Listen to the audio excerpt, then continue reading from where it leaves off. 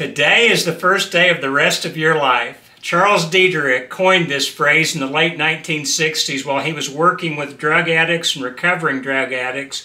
He was trying to give them hope for life. No matter how badly they'd messed up their life to that point, they could start over again if they would just put the effort into it.